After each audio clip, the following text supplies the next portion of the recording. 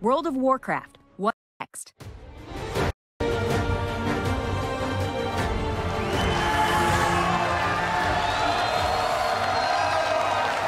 BlizzCon. Hello once again. It's been so long. All right. I love you all too. This is the best. Shadowlands. Like Diablo 4, we can finally say it out loud. And this is the time to tell you a bit more about where we're going and what is next in World of Warcraft. So, last time on World of Warcraft, this happened. The sky shattered, and we are left staring across the veil between life and death into a small piece of the Shadowlands. Well, what does that mean for us exactly? So, this panel is going to be a little bit different from some of the past expansion What's Next panels, because this isn't one of those expansions where it's like we are getting on a ship and sailing off to this new continent that's part of Azeroth that map makers have mysteriously ignored for the last 10 years. We are going to another plane of existence, effectively. We are going to the realm of death, to the afterlife.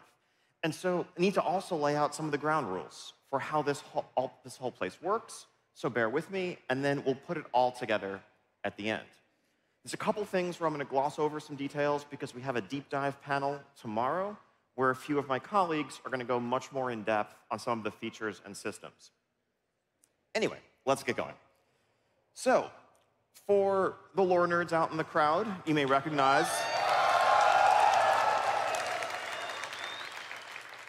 recognize this, the Warcraft cosmology, which lays out the 6 primal forces that define the Warcraft universe. We have light and shadow, order and disorder, and yes, life and death. And so where and what is the Shadowlands? It's right there. It's been right there in front of us this whole time, just on the edge of reality, separated from us by this veil that has shattered. And that's where we're going. So to kick things off, let's talk about some light topics like what happens to us after we die. In Azeroth or other worlds of Warcraft, anyway. So when death comes, a soul crosses between life and death. Spirit Healer makes that determination, and a winged bearer comes to bring the soul into the Shadowlands. And souls come before a mysterious entity, an ancient entity known only as the Arbiter. The Arbiter, since time immemorial, has functioned in this capacity. And when that soul comes before her, in a fraction of a second, every one of the contents of that soul is laid bare before her. All the deeds, the misdeeds, the thoughts, the aspirations, the triumphs, and the failures are felt, absorbed, and understood by the Arbiter. And the Arbiter sends that soul off to a destination realm, to one of the infinite realms of the Shadowlands, each one of which is ruled over by a powerful covenant, a ruling force within the Shadowlands. Also, and this will matter more in a second, but each soul brings with it a powerful source of energy known as anima. This is a vital force that is the product of all of that soul's experiences, all that they have done in life. Great souls, whether for good or for evil, have a lot of anima, and ones who've lived smaller, more humble lives have less. But folks like Varian, Garrosh, certainly Arthas, the former Lich King, they had a ton. And anima is the mana. It is ironically, the lifeblood of the Shadowlands. In this land of death, it's the force that makes the trees here grow and rivers flow. It's the source that's drawn upon to conduct the magic of death, and much more. And that's going to be essential to understanding this world. So as I mentioned, the Shadowlands has infinite realms, but our journey initially will focus on a few of them. We see Revendreth, Ardenweald, Bastion, and Maldraxxus as 4 major realms. Oribos, a city which stands in the center of it all, and this mysterious region known only as the Maw. Let's start talking about them. So first off, Bastion. Now, this For each of these zones, I'm going to start by showing a piece of our internal concept art that helped define the look and the feel of the zone, and then we'll see how that turned into reality within the game. So this piece, which I'm sure you're all seeing for the very first time ever as an exclusive part of BlizzCon, reflects our artist's early take on the splendor of Bastion. Bastion is ruled over by the Kyrian Covenant. Now, the Kyrian are the forebears of the Valkyr and the Spirit Healers and more.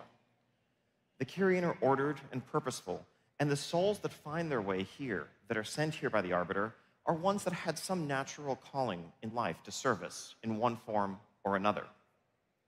But they don't come here fully ready to assume their ascended role as a Kyrian. Souls come with burdens, and a lot of what goes on in Bastion is meditation, reflection, understanding self through combat and other means to shed those burdens and be ready to ascend to an eternity of service in the afterlife as a Valkyr or a Spirit Healer or one of a couple of other paths. An example of a soul that might be familiar to us who ended up in Bastion is Uther, the Lightbringer. And we will be encountering him, among others, in our journey through Bastion.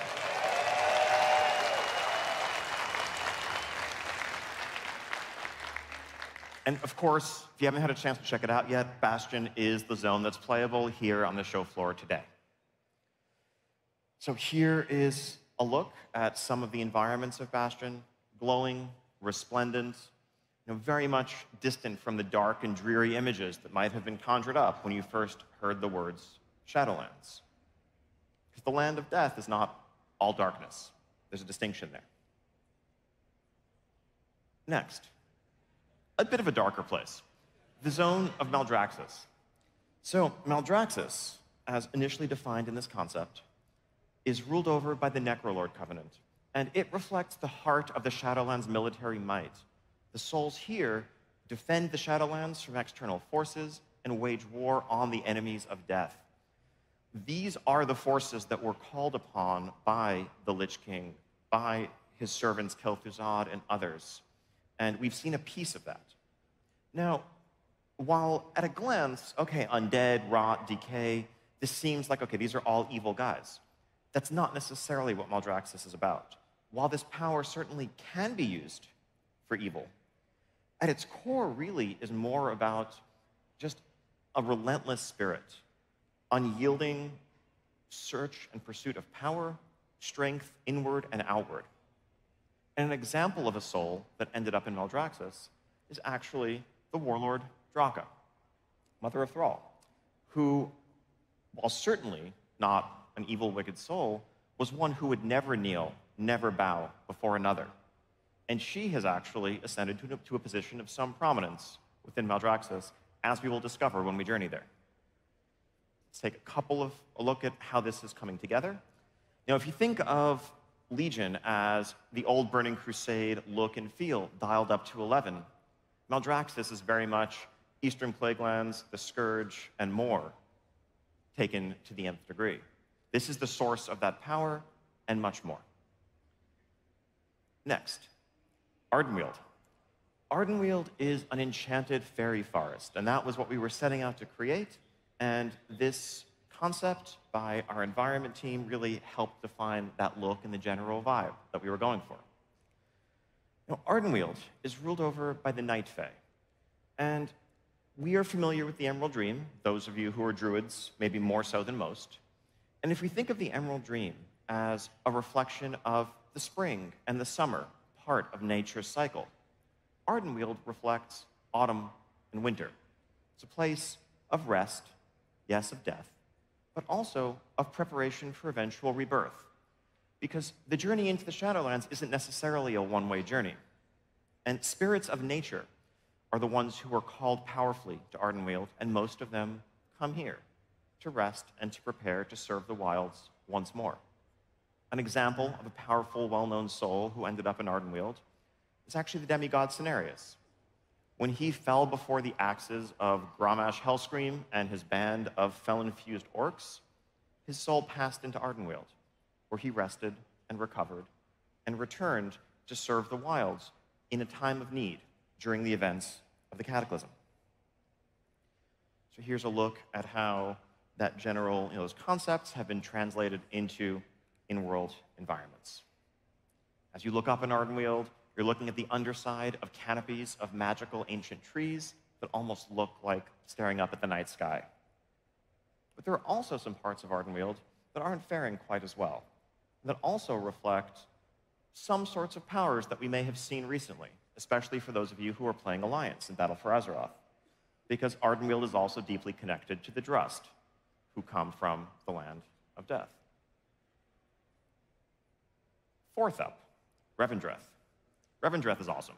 It's basically just a creepy Gothic zone, miasma, soaring castles, villages in their shadow, and terrors and horrors lurking around every corner.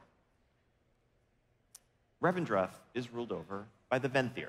This is our fourth major covenant.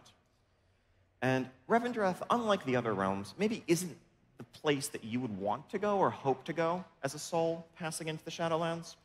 The souls that the Arbiter has sent to Revendreth over the years tend to be the ones that have some flaw, whether it's pride or some other problem that's kind of blocking them, that's hindering their ability to serve the Shadowlands in one of the other known paths. And they come to Revendreth to atone, to do penance for their misdeeds, and potentially to be redeemed, and to move on to one of the other realms, or perhaps not. Revendreth is not a particularly fun place to be, but it's an essential part of the engine of death that is the Shadowlands. An example of a soul that came here, and whom we will encounter in our journeys, is none other than Kael'thas Sunstrider.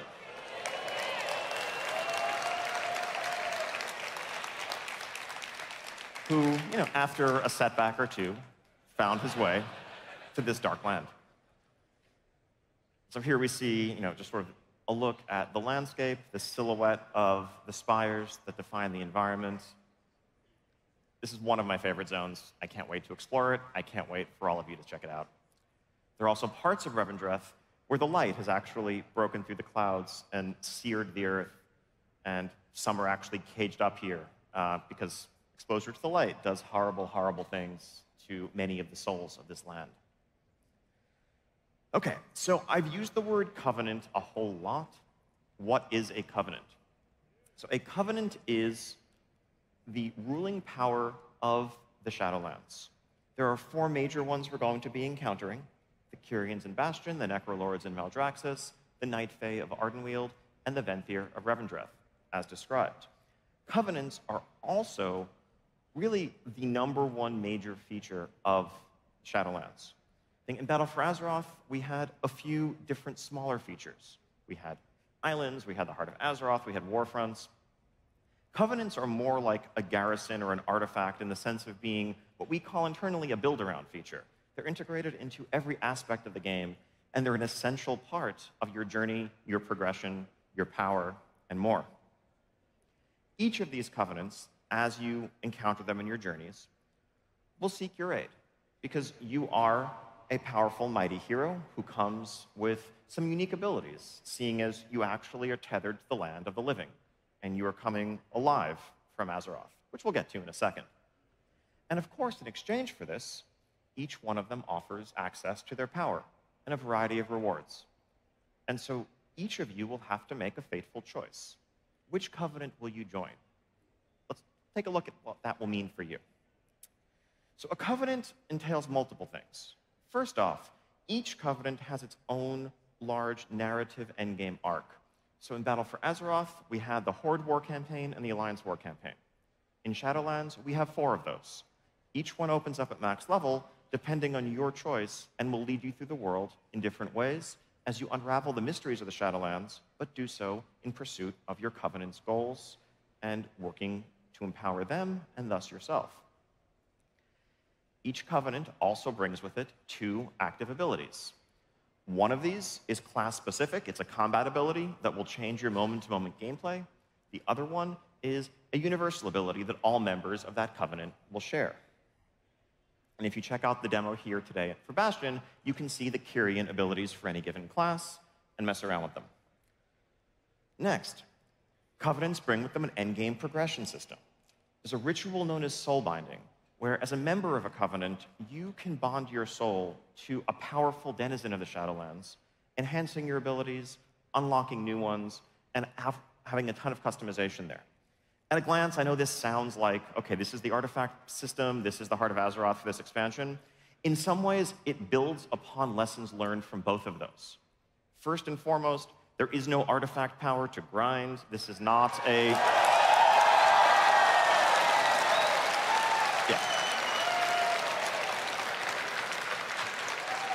Because honestly, like, that was an essential starting point for us when designing the system. I think one of the lessons we learned from Legion onwards is there is something great about having endgame goals and customization and things to work towards, and to not just have the things that modify your character come to a screeching halt when you hit max level.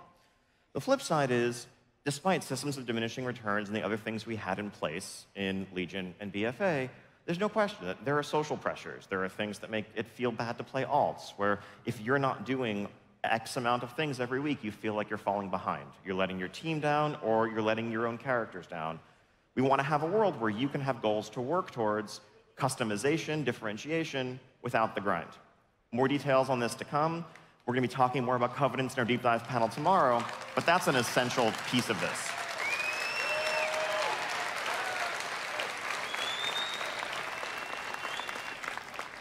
And of course, alongside the power, there's also a wide array of cosmetic rewards that each covenant has. You saw some of the armor sets in the expansion trailer, and there's a whole lot more beyond that. Each covenant also has a home base, effectively, a sanctum. This is a cross in some ways between the Legion class hall, but also the general feeling that you might have had back in Legion playing through Suramar and restoring Shalaran and building it up from this dingy, dusty, dark hole in the ground into a base with a teleportation network and allies that you'd recruited. And as you work to restore your Covenant's power, you will benefit from that, but you'll also be making choices along the way. Let's take a look at some of these rewards. So, if you join the Kyrian, let's say you're a warrior, this might be the plate set of armor that you can earn, a mount that you can earn, the active ability that all Kyrian warriors will have, Spear of Bastion. If you joined the Venthyr or you joined the Night Fae, you would have a different ability there.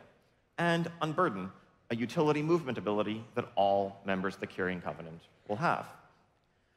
With Covenant rewards, we're also looking at exploring some new cosmetic options. Recently we've seen a couple of fun cloak replacements in the form of a backpack or totems on the Tauren Heritage armor. We want to do more with that, to really change the silhouette.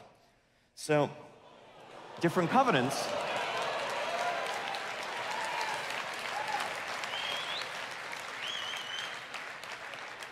each Covenant will offer a set of cloak replacements or back attachments. So whether you want, a halo or a pair of wings, or depending on the different Covenants that you're joining, a different aesthetic entirely, you can pick the one that best suits you.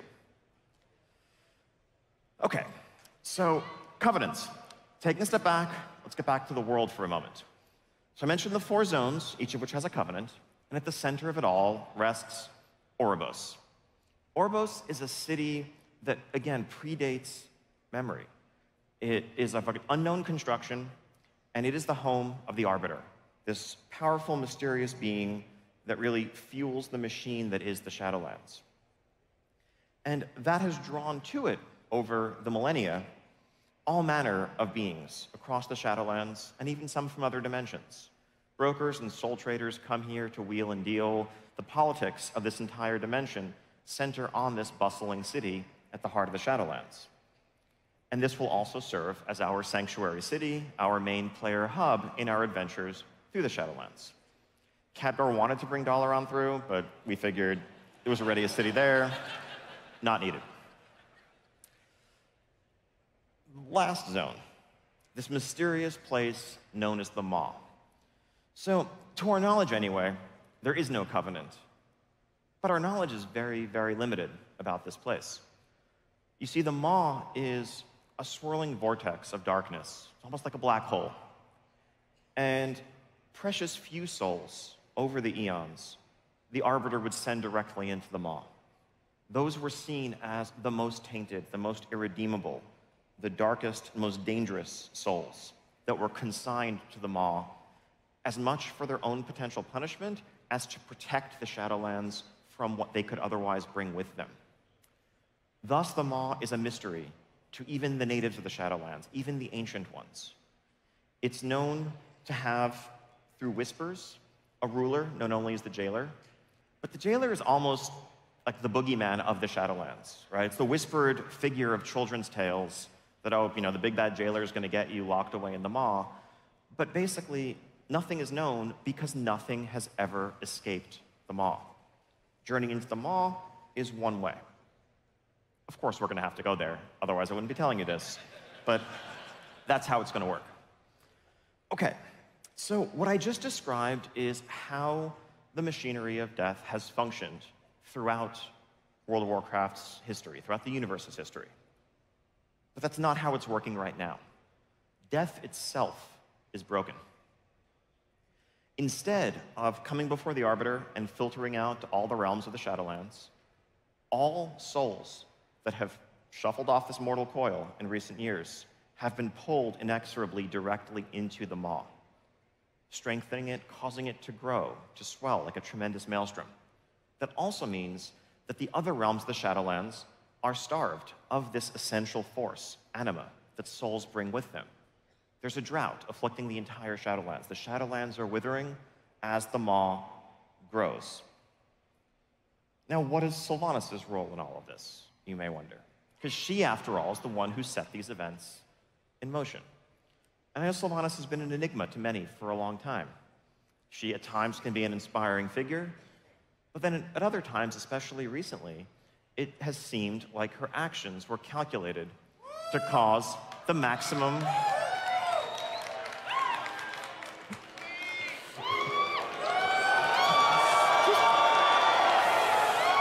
All right.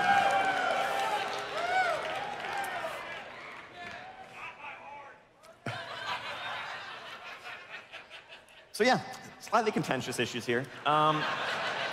At times, and recently, it seemed like her actions were calculated to cause the maximum amount of death possible. What if they were? And who is this mysterious figure that we saw briefly a glimpse of in the expansion trailer earlier today? It's not Arthas. Arthas is dead. I'm sorry. But this is the mysterious Jailer inside the Maw. And this is not Sylvanas' master. She doesn't have a master. She is above that. She is beyond that. But this is a power with whom she is in league. They are partners with a common end that we will discover in time. And many have wondered, how has Sylvanas grown so powerful in recent years? How did she go from a mighty Dark Ranger, but one who had to flee the Lich King back in Wrath of the Lich King when you confronted them in the dungeon, to one who could stand up, smite Saurfang, and face off against Bolvar?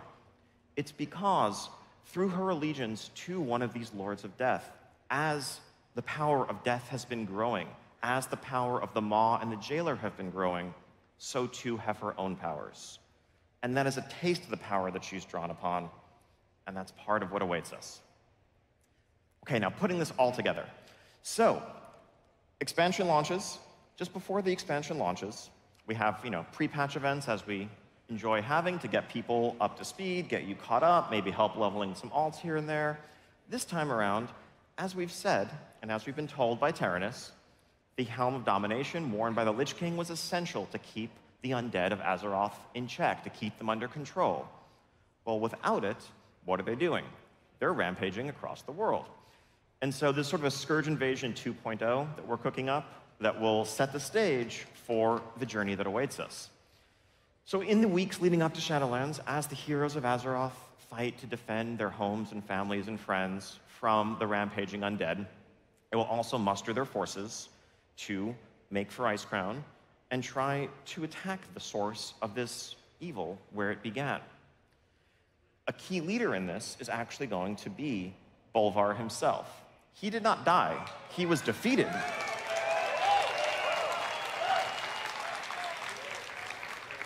But he actually offers us some unique insight into this situation, because he actually, more than any other being, has one foot in each realm and understands them both. When he was seared by the dragon fire of Alexstrasza, he was infused with the power and the energy of life. That's what was able to allow him to keep the powers of the undead at bay as he wore this helm.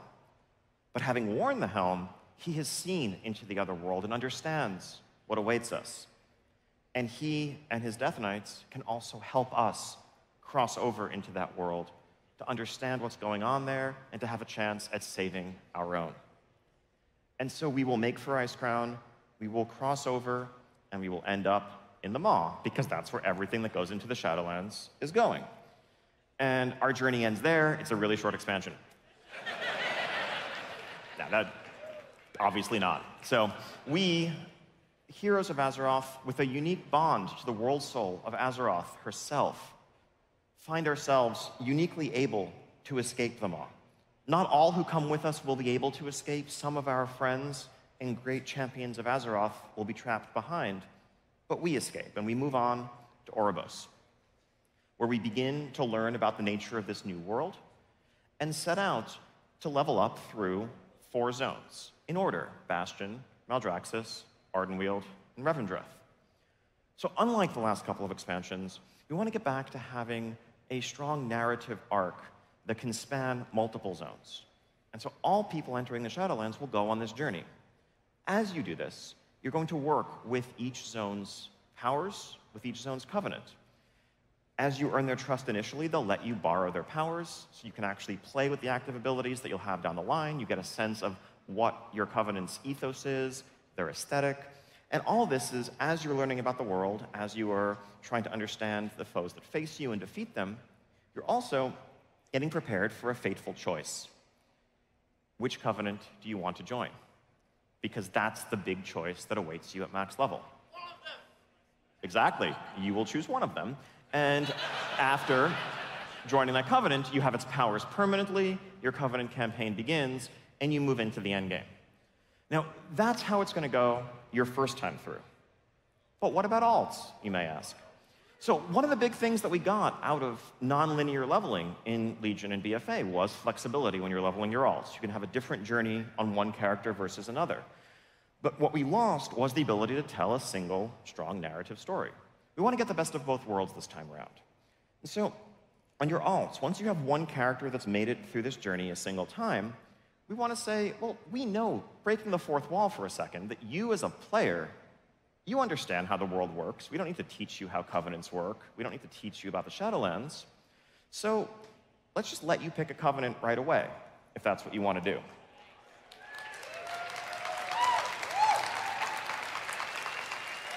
And so you'll have access to their powers permanently.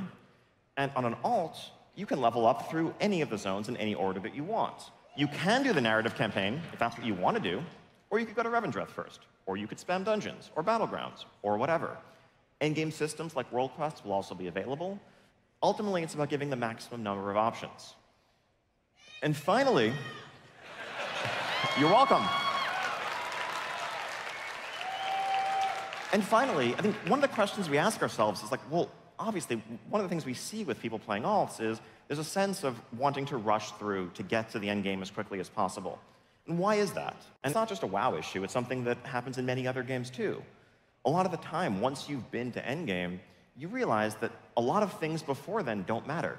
And so why spend your time on things that don't matter when you should rush and get to the things that do? Well, why does it have to be that way? What if you could begin progressing on your various endgame systems, unlocking powers with your soulbinds and more as you're leveling up? So of course you're still, getting your levels, progressing through that story, getting your character stronger, but the progression that you earn will matter at endgame, and you'll be meaningfully ahead of where you were when you first hit max level on your first character.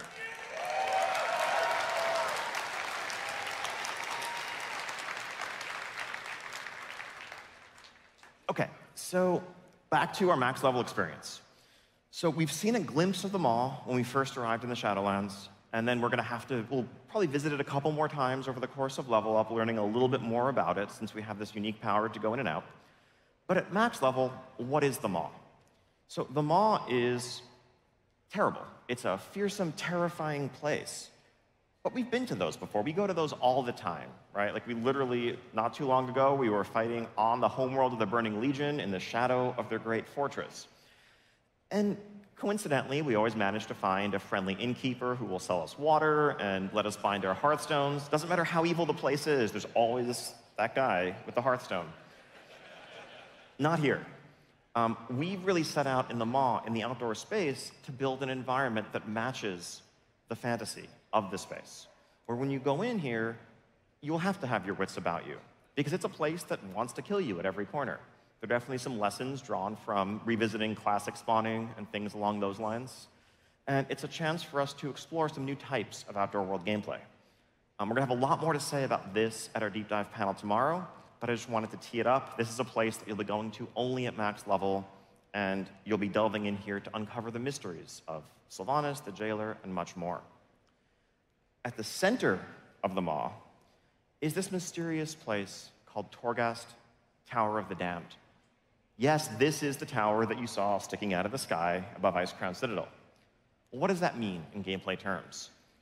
I would call this our second major feature after Covenants. Because Torghast is a bit different from anything we've seen before. What Torghast is effectively an endless dungeon. It's ever-changing and defies the laws of reality in a lot of ways. Crafting Torghast, we looked for inspiration to a lot of our favorite roguelike games. And well, what does that mean? It means an environment that changes each time you come there. When we create this experience, we want it to be one that you can enter solo or with friends. If you want a sense of endgame progression that is meaningful and challenging, that doesn't require bringing a group with you, Torghast is there for you. Of course, if you want to bring your friends with you, don't say no, you can do that too. As you ascend the tower on visits that will change from run to run, from visit to visit, you can earn permanent upgrades that you can take out with you, but also, on the course of your visit, you'll be able to absorb powerful concentrations of anima that massively change and enhance your powers. Because this is one of the other really fun parts of roguelike gameplay. It allows us to offer huge upgrades, transformative things that make each visit different from the next. You can play to your strength, shore up your weaknesses, and much more. This is the thing we're going to talk a lot more about tomorrow, just teeing it up here. But just a random example of a choice that you may be faced with early on in your journey into Torghast. Let's say you're playing a shaman. You get a source of upgrades. You want some, passive damage and healing, which of course everyone wants, or a permanent transformative upgrade to one of your abilities that will last throughout the rest of your journey. A different journey might offer different options and different upgrades. None is going to be quite like the others. The interior of Torghast definitely calls upon the architecture that we saw in Icecrown Citadel and elsewhere, though as you ascend to the higher reaches of the tower, who knows what you're going to find. In addition to Torghast, we have 8 dungeons on offer, 4 for level up, 1 in each zone. Each of these dungeons, of course, comes with the normal modes, Heroic, Mythic, Mythic Plus, with all new affixes coming for each season in Shadowlands, and 4 max level dungeons. One of my favorites I want to call out here is this dungeon called The Other Side, or The Other Side in Ardenweald, which is a pocket dimension, home to none other than everyone's favorite Loa, Wansambi. So he's been quite the trickster, and we've never really known exactly whose side he's on or what he's up to, who he serves. And this is going to give us a chance to explore that. It's a great opportunity to revisit one of our favorite characters coming out of Battle for Azeroth, and of course, he is rooted in the Shadowlands. We also have a 10-boss raid at launch called Castle Nathria. This was a super fun project for our dungeon team and our encounter designers. Like, the ask was literally just build Dracula's castle, make it a raid. It's kind of writes itself. It's going to be pretty awesome. Here's an early layout as we're starting to figure out how it's going to flow. You'll come in the main front door of the castle for once you're not coming in through the sewer. And it's a winged raid, so you'll have a choice of descending into the catacombs or exploring the royal quarters, each of which have 3 more bosses. Once you've cleared both of those wings, the upper reaches of the castle will become available as you ascend to the upper spire to face the lord of the castle himself. OK, so talked a lot about content. Let's talk a little bit about systems. Again, I'm going to touch on some things briefly here that we're going to get into greater detail about tomorrow with the deep dive. But first off, as we've thought about all of these things, our core philosophy, a central pillar, has been we want to increase player agency. We want to give all of you a feeling of more control over your destiny, whether that's in how you play your class, whether that's in how you chase the rewards that you want. We've heard a lot of your feedback. We've been hearing this for a while, and it hasn't fallen on deaf ears, I promise. I want to give a few examples of how this philosophy is influencing some of our decisions, and we'll have many more to follow. You know, big expansion systems and the nuances of how loot works, these are things we're going to keep iterating on over the course of development, so I don't have a fully fleshed out answer to provide right now, but I want to give you a direction of how we're thinking. So one simple example first. Professions. So right now, if you are a leatherworker or a blacksmith or a tailor and you want to make a pair of legs for yourself to wear using raid materials, you probably have a couple of stats in mind. Let's say you want crit haste pants. And so you're crafting, and whoops, you got mastery versatility pants. And you craft and craft and salvage and craft until you get the ones you want. Why does it have to be that way? What if you could take a crit gem and a haste gem and add them as optional materials to your craft and be guaranteed to get a crafted item with the secondary stats you want?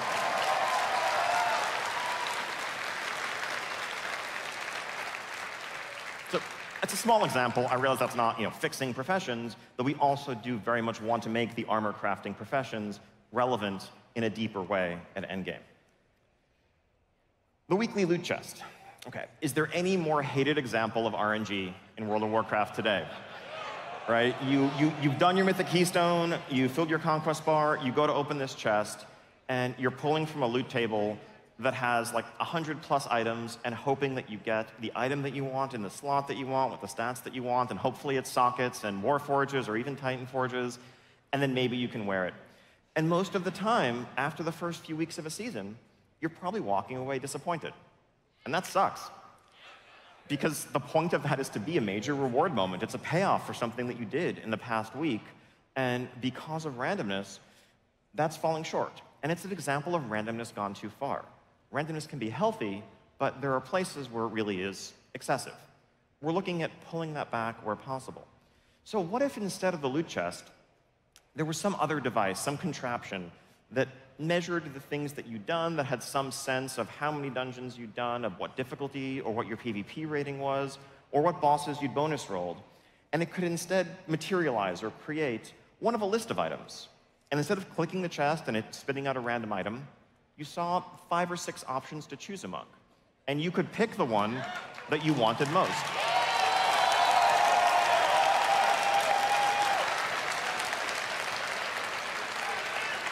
So that's the kind of thing we're aiming for, with also some universally relevant fallback option if you don't like any of those items, so that you always at least feel like you made some progress towards some goal instead of walking away disappointed.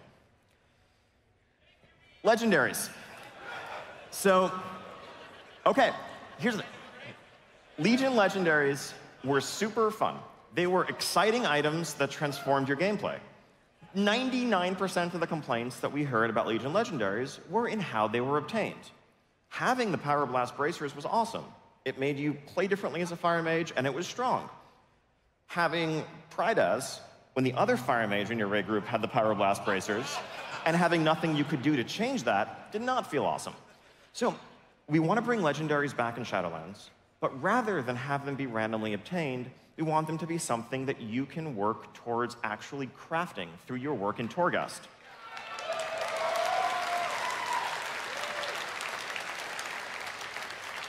You are earning access to legendary powers and then building the legendary that suits your gameplay style, working towards that goal. And once you accomplish it, picking the next goal you want to work towards and doing so. Last, classes. So this is a little bit different from, agency in other ways, but we've moved in the last few years pretty heavily away from broad class identity to a point where an Arcane Mage and a Fire Mage may have more that sets them apart than they have in common. And when you all picked the character you wanted to make, whether it was a week ago or 15 years ago, you chose to be a hunter or a rogue or a priest for some specific reason, not a marks hunter or a subtlety rogue or a discipline priest. And increasingly, that's been overly compartmentalized in ways that have restricted your ability to play the class in the way you might want to play the class. So we're going to talk about this a lot tomorrow at our deep dive panel. And this means, in some cases, taking abilities that have become spec-specific and bringing them back to being class-wide. In other cases, it means returning abilities that were taken away altogether. And so, talking about this, so sharing this at length tomorrow at our deep dive panel will be my colleague, Brian Halinka, or as I like to call him, Halinka the Unpruner. OK, I'm going to go kind of quickly since you don't have too much time left, but leveling. So you may notice that I've said max level a whole bunch of times in this presentation. I haven't said a number. And some of you who've made it to our demo may have noticed, what the heck, I'm level 50. You're level 50. So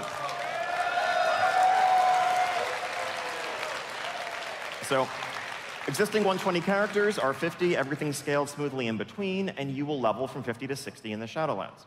Why are we doing this? Why these numbers? Ultimately, it's about making the experience better paced.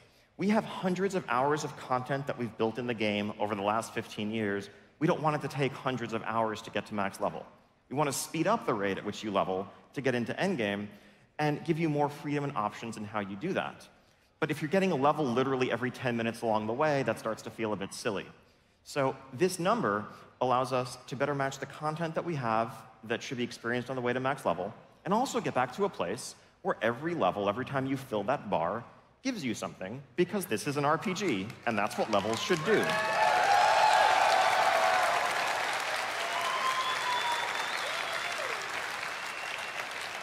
So we also have a brand new player zone to show off some of the best of modern World of Warcraft to new players. And on your alts, we want to give you the option to play through the storyline of any single expansion in its entirety to get you from 1 to 50. If you want to play through Pandaria, play through the whole thing, and then go to Shadowlands.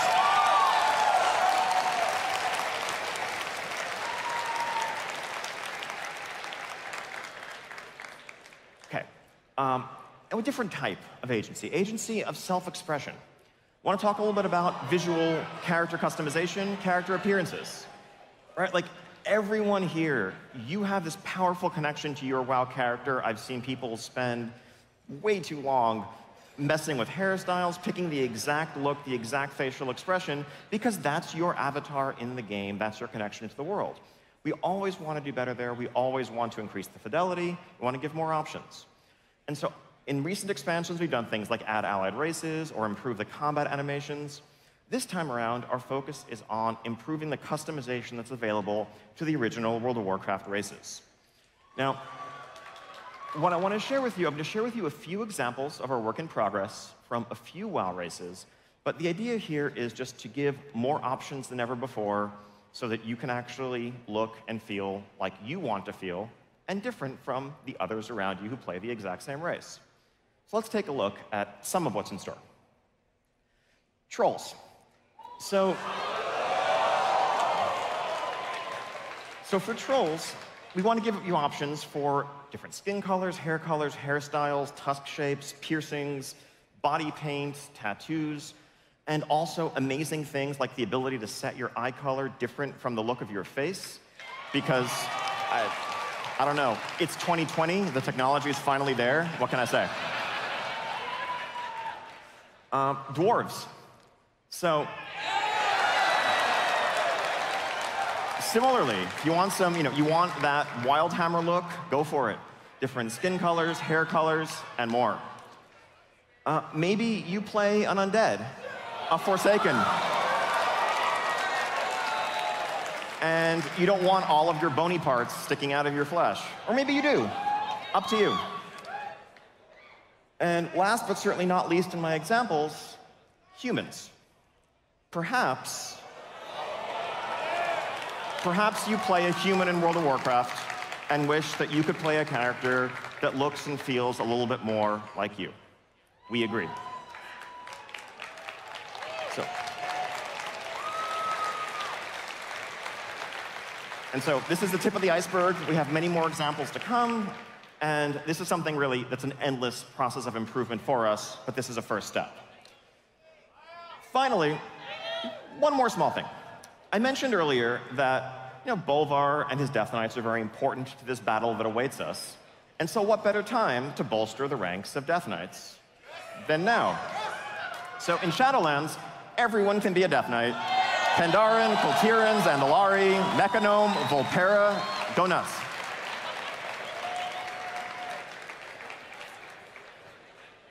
All right, that's all I got for now. Thank you so much for joining me on this whirlwind tour of Shadowlands.